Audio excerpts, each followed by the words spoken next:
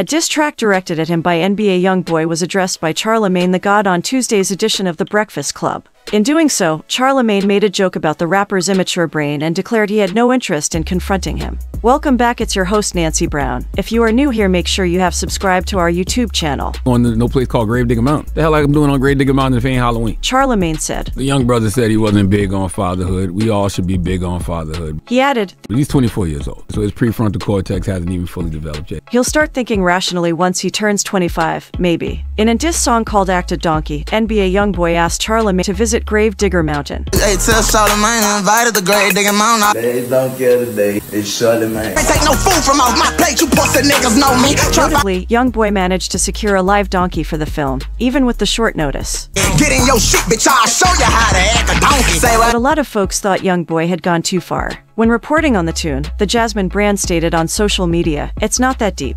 The Breakfast Club has long featured a segment called Donkey of the Day, which typically elicits a non-heated response. Fuck you, get ugly every chance I keep them fading. The fact that YoungBoy chose to release a full diss track is akin to someone becoming extremely irate after winning Shaqtin' a Fool on Inside the NBA. On the other hand, YoungBoy is well known for his lightning-fast reactions to being made fun of.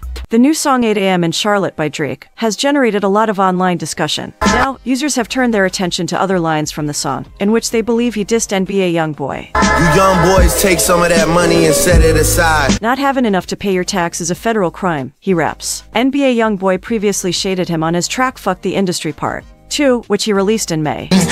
Drake cross FaceTime when feeling me. Told me that he fuck with Dirk. Damn, that shit getting to me. Told me that he like the shit I'm doing but can't do shit with me. So when we cross our ways, fuck what you say. Bitch, you my enemy, he rhymed. Although it's still only a theory, NBA YoungBoy recently used social media to express some harsh remarks in response to Drake. Many people believe they were a reaction. Try again, he wrote. Consider Drake's latest song to be a dig against NBA YoungBoy. Unexpectedly, Drake has dropped a new song titled 8 AM in Charlotte. It appears to be directed towards his once friend now foe Kanye West. You niggas obsessed with me and it's not on no hetero vibe. The song, which is the most recent entry in his venerable timestamp series, was made available exclusively on Instagram on Thursday morning, along with a music video that also features his 5-year-old son Adnis Green. Handle beef so quiet, you think that I'm letting it slide. The Six God attempts to regain his position at the top of the hip-hop food chain by speaking braggadocio's yet contemplative rhymes with slick wordplay and cunning double entendres over a soulful, boom-bap flavored beat from Conductor Williams, the producer known for West Side Gun's Greistig. Next thing you know, we tiptoeing past enemy lines. Drake mentions everyone in the song, including Michael Jackson, Adele, Shania Twain, DJ Screw, Central C, and 21 Savage. At one point in the song, Drake compares himself to the late king of pop. Diss me so long ago, we making your memories fly. However, the internet is talking about the person he doesn't mention because in his third and last verse, Drizzy seems to be making a subtle jab at Kanye. Conspiracy theories start floating around like the Kennedy guy. I'll probably hold a grudge against you guys till I'm 75, he raps. Hey, niggas lying for a living, I couldn't relate. We all gotta lay in the bed we make, but that couldn't be Drake. You forced a lot of fake love when real ones stood in your face. That's why you got deserted by your niggas like pudding and cake. I got you on camera bowing down, but the footage is safe. Thank God, another USB to put in the safe. He then closes out the song by declaring, Not saying I'm the best at what I do.